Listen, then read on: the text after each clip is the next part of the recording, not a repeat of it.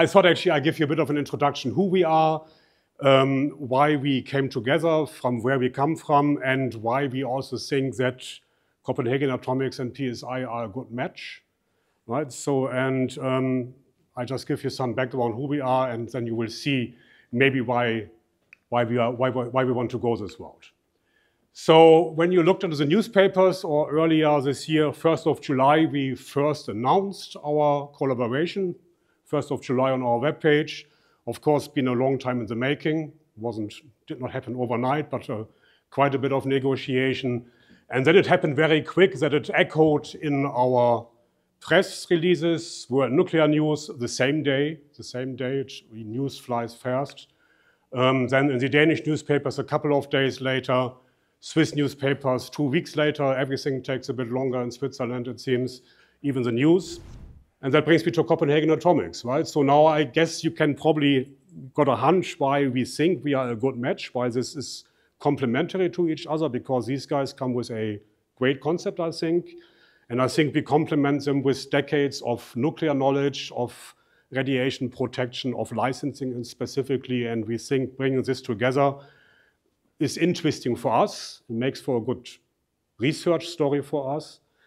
And of course, we also took a careful look of what we are doing, right? I mean, we are a federal research institute, so we have limited flexibility on what we are doing.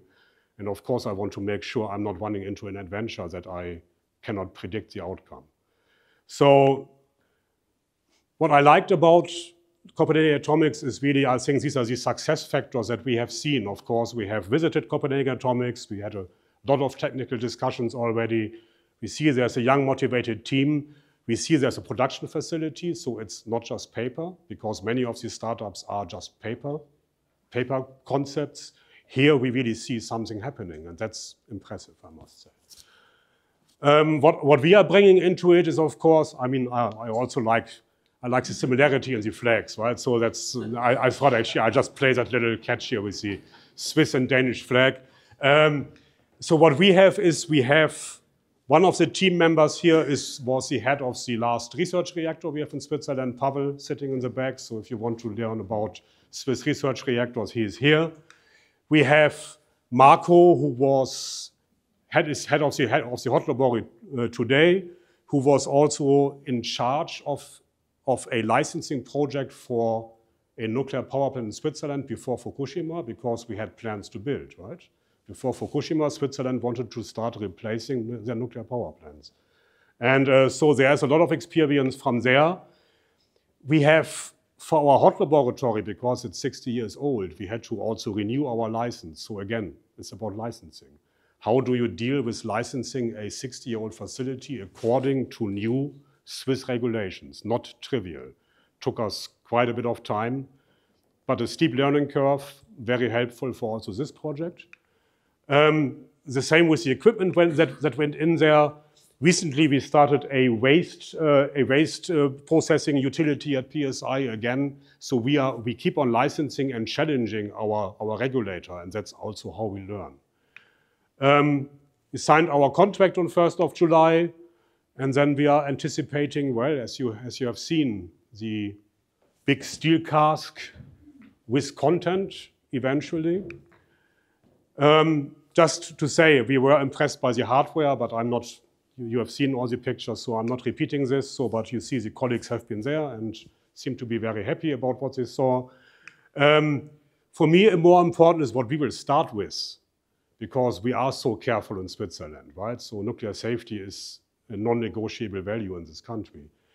We have a site located on the PSI place, and what we will do is, because we really want to make sure what we are doing, we will even put another shell, a big airplane crash safe shell around this container to really make sure that nothing happens.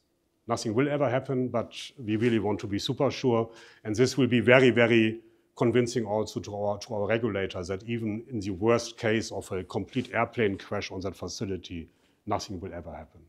And that's what we want to ensure. So that is basically a big hall that comes here. Not that big, but it will be bigger than the container for sure. And then eventually, well, the container will come with all its parts. And then we will start, and then it will look like this likely, and then we will start our experimental campaign. I will not speak about this, just gives you a hunch of the licensing process. I'm not even going to touch it because this is complicated. But it gives you an idea how many steps of licensing are involved, and that's maybe for lunch break or maybe not. You decide. That you have seen our timeline. It's ambitious, but I think doable. And we start our topical discussions with the regulator these days. So we are now entering the technical phase where we try to start sorting out the details, how we are going to proceed to have a swift licensing. And if everything goes right, then this will come true. And for me, it's an exciting journey, I must say. And it's new. You know, I've been here now for 13 years, and for a decade, I have only done old power plants, and if this works out, it's quite a nice story for Switzerland, for nuclear research in there, of course, for Copenhagen Atomics. Yeah, so and I think that's all I want to say. So thank you.